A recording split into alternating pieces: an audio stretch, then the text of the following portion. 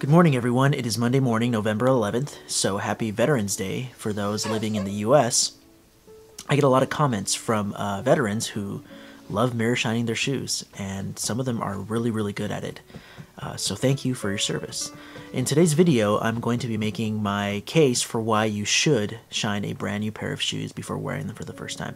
Now, I did a video about this a couple months back, but I'm just going to revisit it because I still see people going back and forth about whether it's necessary or not. So I'm going to be making my small case for why you should, and I'm going to be shining a brand new pair of shoes, personal shoes, that you've seen already in other videos, but that I haven't shined or worn yet. So let's get started. Okay, so this pair of shoes is unworn, unshined. You maybe saw them in another video I did, but I haven't worn them since then. So I'm going to get a chance to shine them up and make my case. I've gotten messages asking me where I get my shoe trees. This tree was made by Steve at Beato's Leatherworks. But a good cedar shoe tree can be bought from woodlore.com. They make really good shoe trees and they're really affordable. So if you're looking for shoe trees, these are the Epic Twin Tube trees. They're really fantastic. And since I have a wide foot, they're really great for filling in wide shoes. So always use a shoe tree. It's probably the most important thing I can recommend for shoe maintenance. It absorbs sweat, and more importantly than that, it maintains the shoe's shape and extends the life of the shoe. I can't tell you how many times I've gotten messages from people with light-colored tan shoes or in walnut who have spilled vinegar or ketchup or barbecue sauce or oil or something on their shoes and have completely ruined them. So once tan leather gets a dark spot in it, like from oil or something like that, it is next to impossible to remove. So I always tell people, mitigate that problem by protecting your shoe with cream and wax. So if there is a layer of wax polish on your shoe, dust, water droplets, even oil will have a much harder time penetrating the leather than if the leather is just bare from the factory. So if nothing else, protect your shoes from dust, debris, and unwanted stains using shoe polish and wax. And wax is especially good at making sure your shoe is protected from nicks and cuts. And that's why I always mirror shine my toes. If there's 10 to 15 layers of wax on your toe for a mirror shine, nicks and cuts will crack the mirror shine. They'll scuff the mirror shine, but they won't scuff the leather. I get a lot of repairs from shoes with nasty nicks and cuts right here at the toe. And you want to avoid problems like that because even though they can be fixed, it's really never the same. So protect your shoes using shoe cream and wax. So that's probably the main or my first argument for why you should always shine and protect your shoes before you wear them for the first time. Oh, and I almost forgot. Be really careful when opening doors. A lot of people put their toe next to the door, and when it swings open, as they open it, they get cuts and nasty gouges right here. I've seen it a lot of times. I've done it myself. I was in a hurry, my foot was here, the door opened, and boom, you get a nasty cut. And wax polish can really help in that area, so just be really careful and make sure your shoes are protected and ready for whatever you're going to encounter. Remember, your shoes go on your feet, so they're always going to be in the thick of it. Okay, so first off, you want a really stiff brush, like a pig bristle brush. It's a tongue twister right there. And you're going to want to make sure that you get off all the dust and debris from the factory or from the store. I notice there's always a lot of dust in the welt right here, no matter where you bought them from or if they're new. So you can just make sure to get all that stuff off. You don't want it mixing with polish or the mirror shine or anything like that. So just give them just a quick brush with these stiff bristles and you'll be fine. Make sure to go along the welt. It's right down there. Get all that stuff out. And you're going to be set.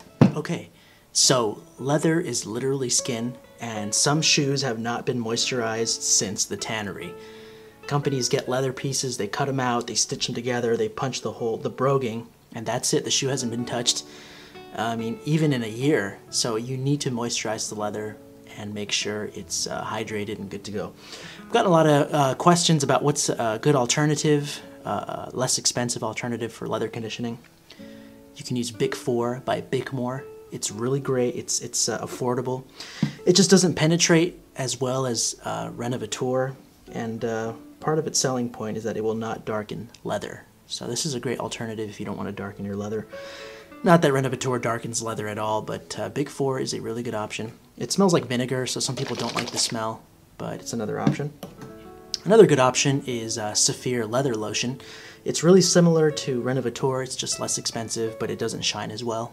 So it's also a good alternative. And you've got Saphir Renovateur, which does everything really, really well. It penetrates the leather, it moisturizes really well, and it shines really, really well as well. So it's my go-to. You can use whichever you'd like. I recommend Renovateur though. And remember to use less than you think. Okay, but make sure that leather is hydrated. As you can see, it's already doing a really great job at getting the leather moisturized. So it's like skin. You got to make sure to put lotion on your skin. You got to make sure to put lotion on your calf skin, and it will be really beneficial in the long run. So don't skip out on this step at all. And unless you're buying really high-end or bespoke, shoe companies are not in the business of shining shoes. They're not in the business of moisturizing or, giving every pair they sell a hand polish. So it's really important that you do that you buy the shoe and you realize that the factory finish might look amazing, the shoe is presentable, and that's the company's job, is to make the shoe attractive and beautiful. But your job is to get in there and to make sure the leather is ready to wear, and that it's protected from the elements, from dust and dirt and whatever else. So make sure to do that.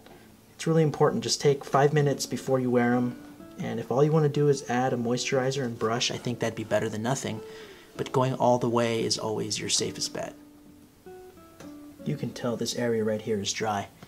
I mean, you can just see it and feel it. It looks really dull, and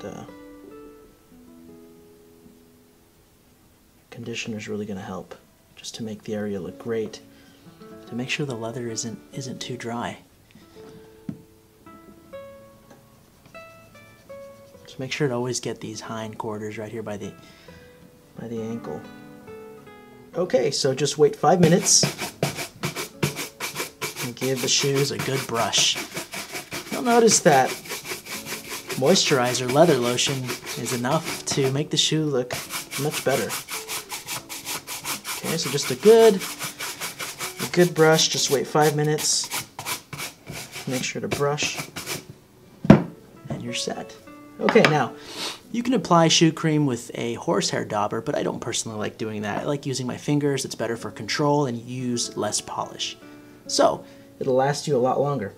Now, there are different color shoe creams you can use on a pair. None of them are going to be a perfect match, but you can decide to accentuate different shades. So unless you're using neutral to really, not add any pigment at all, because you don't want the color to change at all, you can decide to accentuate the light browns, the yellows, while with a color like cognac, you can decide to accentuate the ambers and the browns and the maybe kind of the reddish hues even. So I'm going to stick with light brown this time. I like the shoe this color, so we're going to be fine.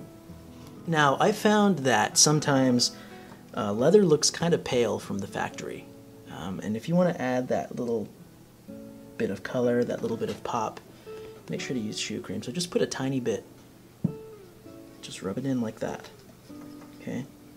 Take your time. This is why I like using my fingers, especially on brogue shoes, because I don't want polish getting inside the holes, the broguing. People ask me, how come I always get polish in the brogues? It's because you're using a little too much. Just use a tiny bit. Use your finger or a tiny rag and just be patient. Put it in there. Be especially careful around the broguing. That area is prone to getting cream and pigment inside, and then it doesn't look great. Okay, now let's say you accidentally get some cream polish inside the broguing on purpose. I'm going to do that on purpose here. So let's say you accidentally get some in here, and you can see there's some inside right there. Just get a stiff brush and just go over, kind of stippling. It'll come out. Okay, so don't worry if you get some in there. Just use a stiff brush and you'll be completely fine. And you can let the cream stay on for 5 minutes or even overnight if you'd like. There's absolutely nothing wrong with doing that if you really want the shoes to look great. So just be patient and make sure you get that cream in there, and it'll look way better than if you just didn't touch them. Alright, so you can always tell the shoe's ready when it looks really foggy, and when you start to touch it, it'll shine a little bit.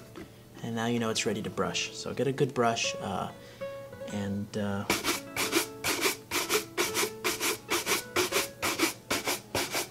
should notice an immediate improvement.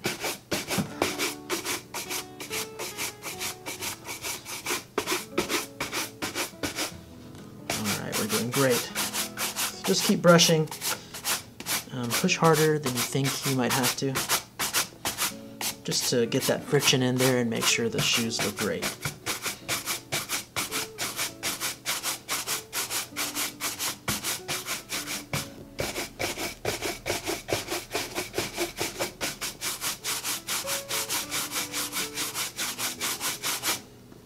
Okay, now if that's all you wanted to do, that is still better than doing nothing. So using cream polish and moisturizer alone is way better than just leaving the shoe untouched from the factory. Okay, so now let's get on to the next step. Okay, now it's time for some wax polish. Even if you don't like mirror shines, you should at least put one layer of wax polish and then brush it off for a protective layer. I'm almost out of this, but I think I can scrape by. So just get a little bit like that. And just go over the shoe. And wax polish takes a lot less time to dry, so you can just wait a minute or two. And this is kind of like you're doing a traditional shoe shine with just wax. If you go to like a little stand somewhere, they might just use wax polish, which is totally fine. And I tell people, if all you can find or afford is kiwi, that's fine. I just prefer that you clean, wax, and protect your shoes rather than nothing. So use whatever you have. I like this really nice tan cream by Saphir. Okay, just put a little layer like that. And then you move on to the next shoe. Just circular motions. And this will give it a really, it'll give it the highest shine. Those waxes do a really good job of giving it a high shine. And then you wait a minute or two, and then you brush it off. And we'll go from there. Okay, we're set to brush.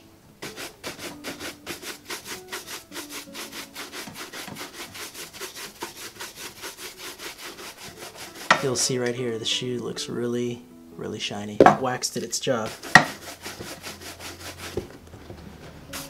That's just one layer of wax polish. You can do 2 or 3 and just keep brushing, and the shoes will look fantastic. If you want to stop here, I know some people don't like mirror shines, you can absolutely stop here. This is already way better than just not touching the shoe from the store, okay? But I'm going to go full on and do a mirror shine on the shoes because I'm always paranoid about scratching. And I also happen to think that a mirror shine looks really great and impressive. Okay, so we'll start that once I'm done brushing these 2 shoes.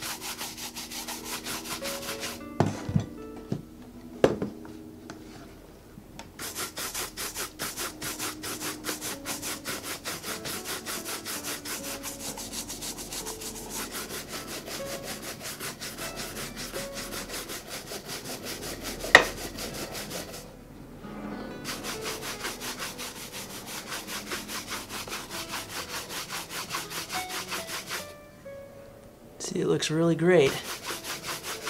I'm happy with how they look.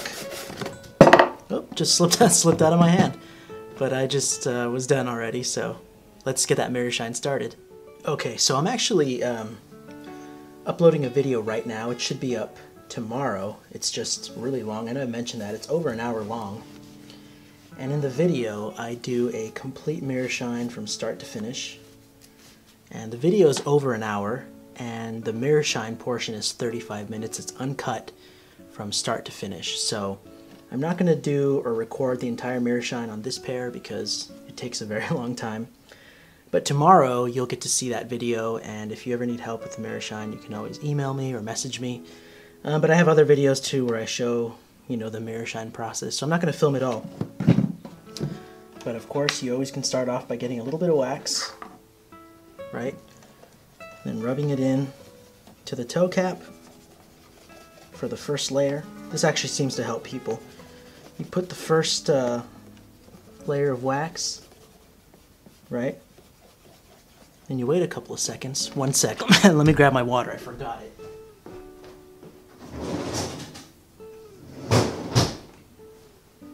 Okay, so here's some ice water. Get a little tiny droplet. And you put it on like that. Just less than you think. And you start to buff again. Okay? And you repeat that process for 35 minutes or more. Sometimes it can take you up to 2 or 3 hours to get that mirror shine. Okay, so just keep going and you'll be fine. Since mirror shining takes longer than everything else, I usually just sit down on my couch and I have this little foldable table that I bought, and I just watch a movie or watch Netflix or I listen to a podcast. Mirror shining just requires patience, and it requires cold water and a good rag around your fingers and a good technique. So be patient, and if you need help learning how to mirror shine, I have a lot of other videos you can check out where I go into depth about how to achieve this look. Now, if you want your shoe to be shinier, you can just come back the next morning and keep going. But for this pair, I was happy with the results. It took me about an hour, and everything, I think, looks great for what I want for these shoes. So I hope you like the final result, and I think you'll see a difference.